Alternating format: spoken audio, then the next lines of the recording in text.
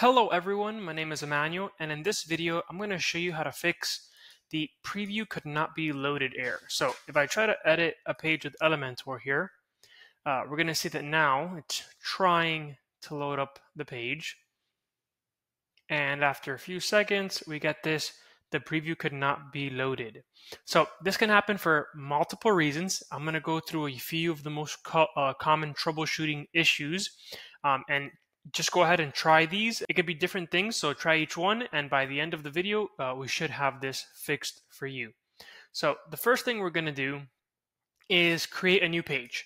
So that's just to find out if Elementor is working and maybe the issue is just in our existing pages or if it has completely stopped working throughout the site.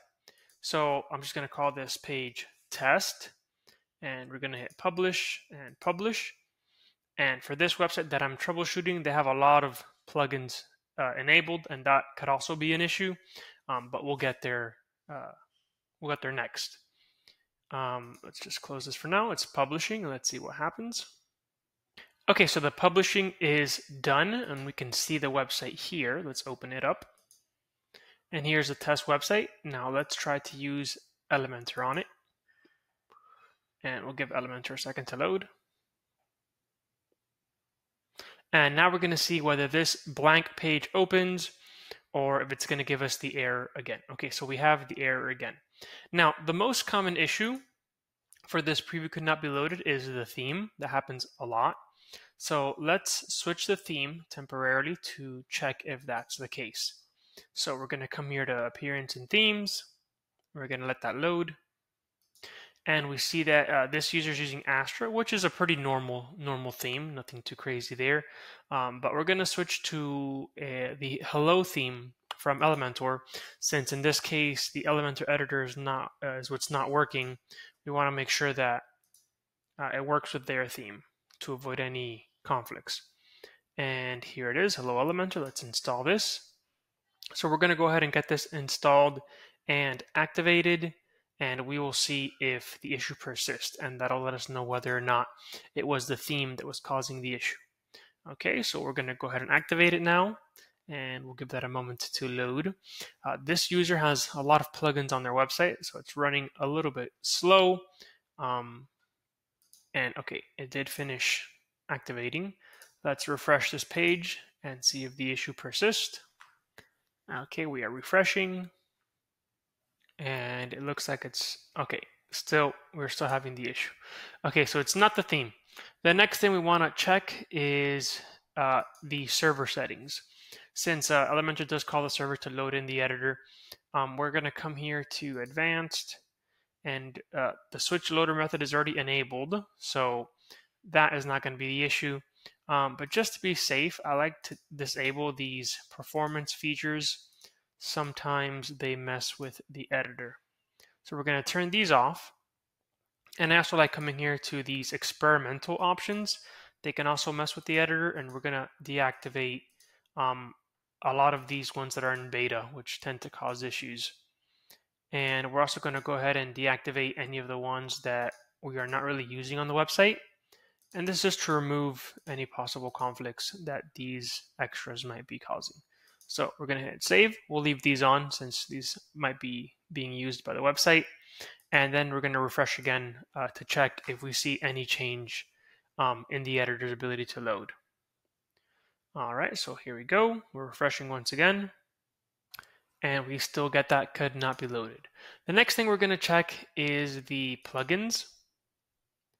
And we're going to go ahead and deactivate all the plugins except Elementor.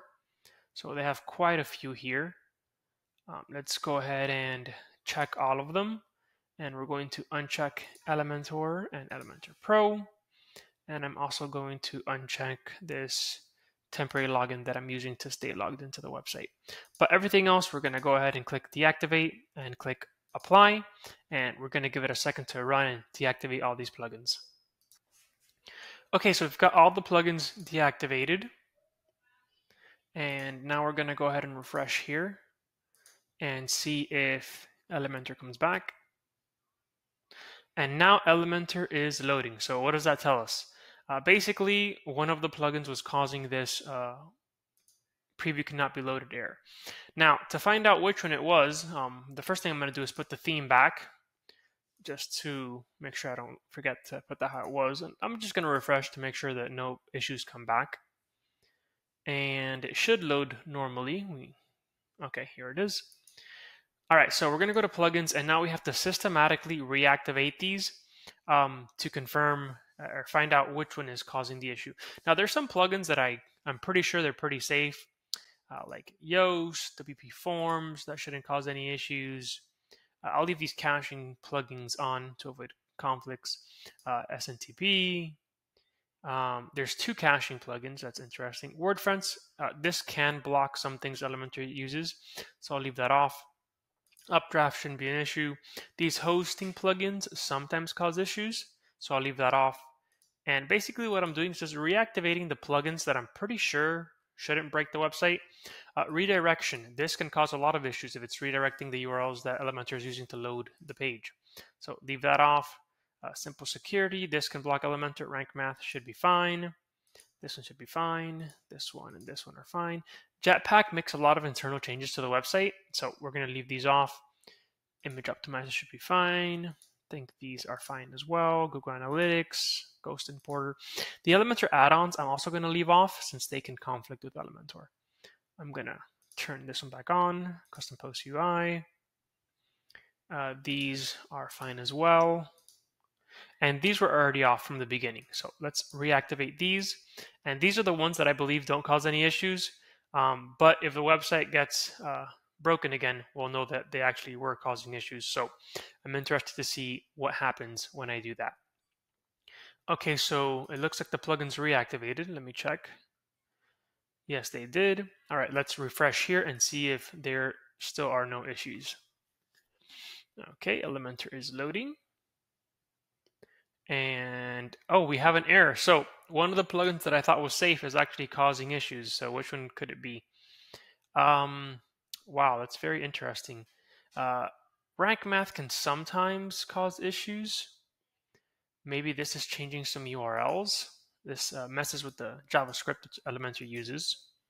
And the server. You know what? Let's deactivate this one. So there it is, deactivated. And let's refresh.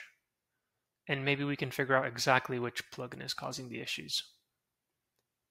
There it is. We found our culprit. So in this case, the issue was this HTTP2 push content pushes all CSS and JavaScript files through the HTTP2 server. So something that this plugin is doing is messing up how Elementor calls the server and loads the website and loads all its content. So that's how you can discover what plugin is causing the issue. Now I'm going to go ahead and reactivate these things back, and we're going to check the website one more time because sometimes there's more than one plugin that are causing the same issue, and we want to confirm that that is not the case.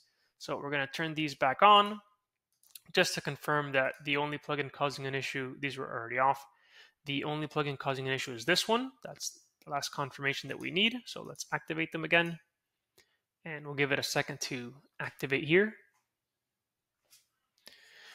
And hopefully that's the only plugin. Now, when that happens, you can decide to either remove the plugin. If it's a plugin that you're not using, just go ahead and delete it. You don't need it. Or go through the settings of that plugin. Or maybe you might even have to reach out to the developer of the plugin to find out if there's a bug that they're aware of. All right, so we're going to refresh here, and hopefully it loads. And there was only one plugin that was causing the issue. All right, so we're going to give it a second as it refreshes here. And it's making some progress, which is nice to see. And will the page load? Very important. Let's find out. And it does. Perfect. So the only issue in this case was the plugin.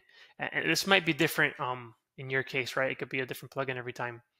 But in this case, it was this plugin because it was making probably changes to this file. And messing up how Elementor loads. So you can go through the same troubleshooting steps on your end, and if you go through those same things, you should be able to detect and find out what is causing this error for you and get it fixed. I hope this video helped you. Please remember to like the video if it helped you, and have an amazing day. Thank you. Bye-bye.